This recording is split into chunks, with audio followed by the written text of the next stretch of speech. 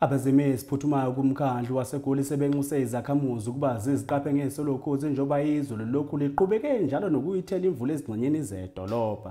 Umkhulumeli wezimo eziphuthumayo eGoli Robert Mlawuzi uqhuqhuzele abashayeli kube beshayele ngokuphepha beshilane ibanga elenele njengoba imigwaqo ishibilika ngenkathi exwayisa izakhamuzi ezihlala ezindaweni ezinemhosha ukuba zigweme ukudlula ngakumabhuloho. It's raining in most parts of the city of Johannesburg. Most roads are wet and slippery. Motorists are urged to extend safe following distance, try and avoid crossing areas which might be flooded.